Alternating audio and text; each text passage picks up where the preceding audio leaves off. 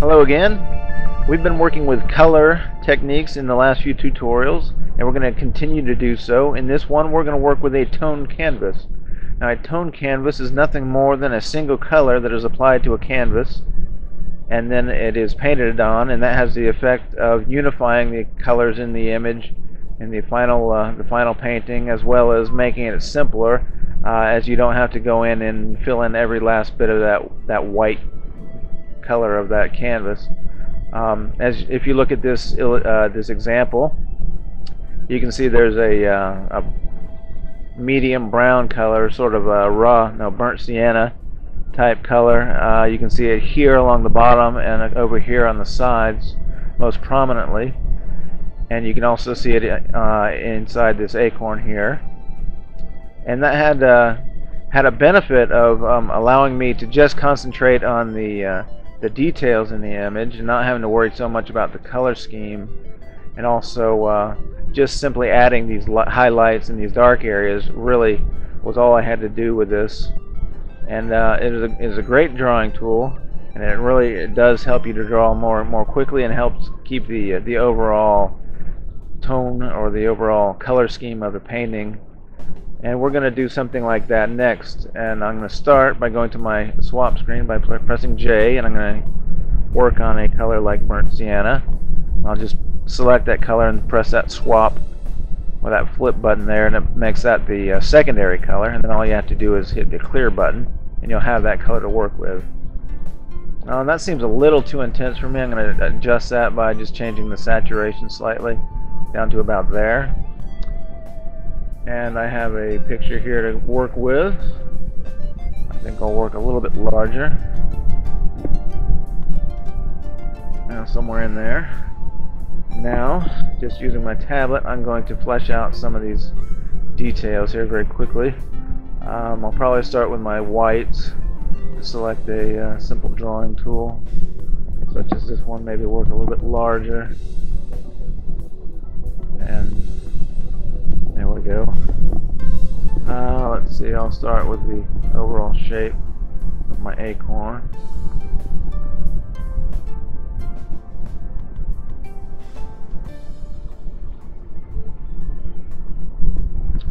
I'll add a little bit of a highlight in there. And let's see, I'll block off this cap on here.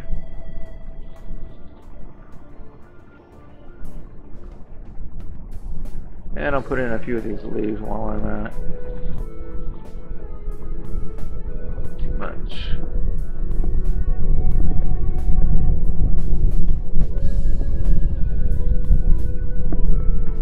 And I'll put another one over here.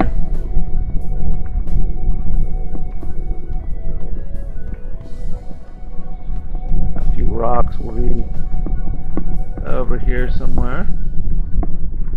And a little bit of grass in there. And now we're basically all ready to start coloring this in. I'll probably start with some of these dark colors, and I'll work with one of our pigment profile color schemes. I think I'll just work with the gouaches. Designer gouaches are pretty nice for this sort of thing. And I'll work with some of this dark color here, and maybe I think I'll use the bristle brushes for this project. I like these bristle brushes. Alright, I might work with a little smaller brush than that. Let's see how that goes. That's pretty good for my purposes. And I'll copy this to my swap, or no, I'll just store this as I have it. Just like that. And I'll go ahead and start blocking in some of these dark areas.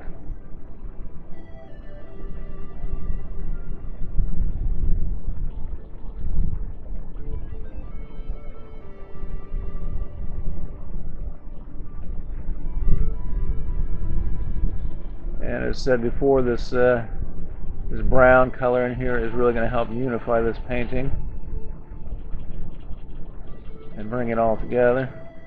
Let's see, I'll leave a few A few spots in here. There might be some leaves or other things lying on the ground. I'll put some more of that dark underneath this leaf here. And around this rock.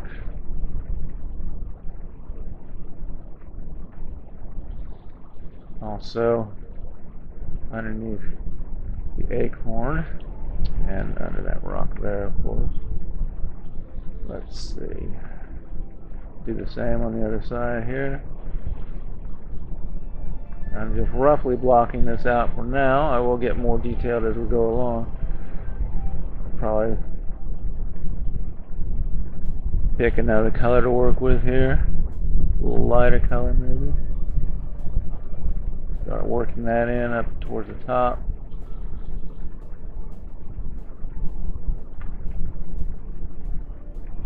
As you can see, this is coming along pretty quickly already.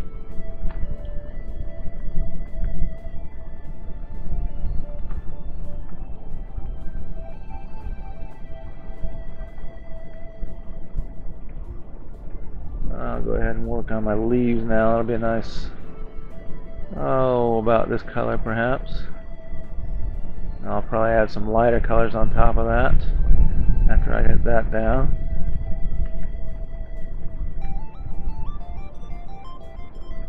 Let me go ahead and get that other side of that leaf in there too.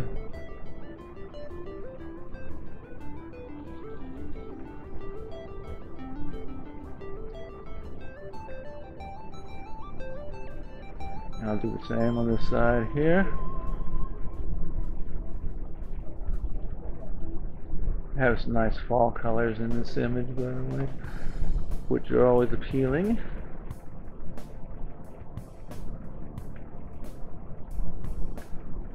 I love working with gouache paints, by the way. Gouache paints are an opaque watercolor. They behave much like watercolors. They're easy to clean up.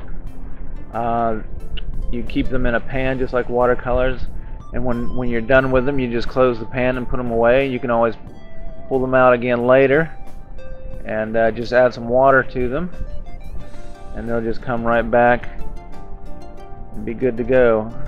They're very easy to work with. They don't require as much technical know-how or as much of a hassle as watercolors do, and they're just really beautiful to work with. And I will go ahead and start working on that acorn now.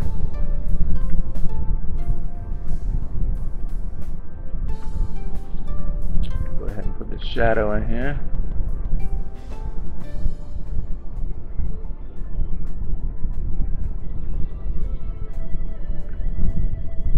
I might use a little duller color than that purple I'm using there. And a little bit of that on the bottom side, of course, as well.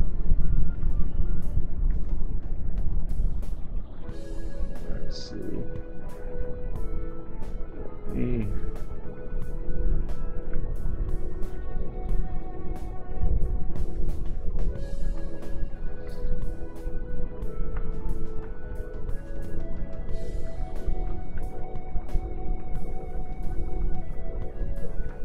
You can keep on working on this as much as you like, or as little as you like. There's no rule how much detail you add or don't add. For the sake of the tutorial, I'm going to rush through it a little bit.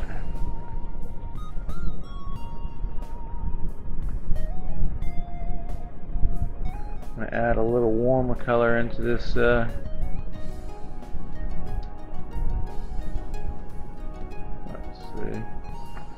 this acorn here, a little redder than that too.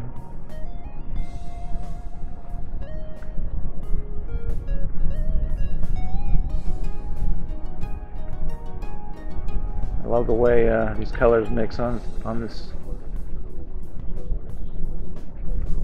tone canvas. They're coming out nicely.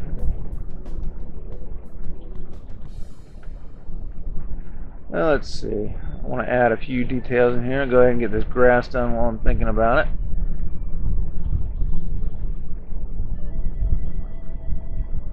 Let's see. Darker color on the other side of those blades to simulate it being bent over, kind of. And you can always just paint on top of what you already have there too. Let me add a few highlights again to this down here. Help bring out the three-dimensionality of that a little bit. It really is just a matter of how much detail you want to add and how much you want to leave out. Now I'm going to go and add some real dark brown into this and add a few of these little details in here. Let's see, on these leaves, for example.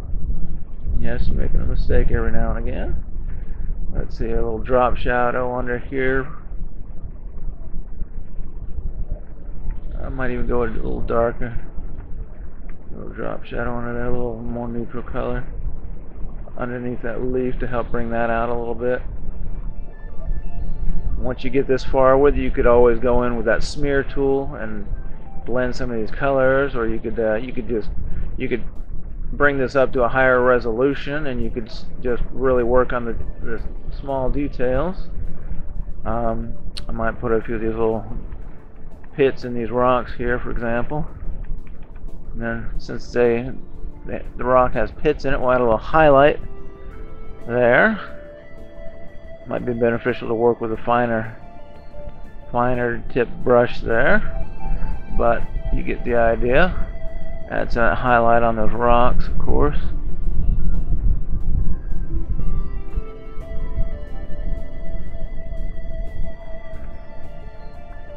You could really just keep going as I said before, but you really get the idea. This is a very simple way to work on a tone canvas. That is just one more way to work with PD Pro and Howler. And I'll see you again soon.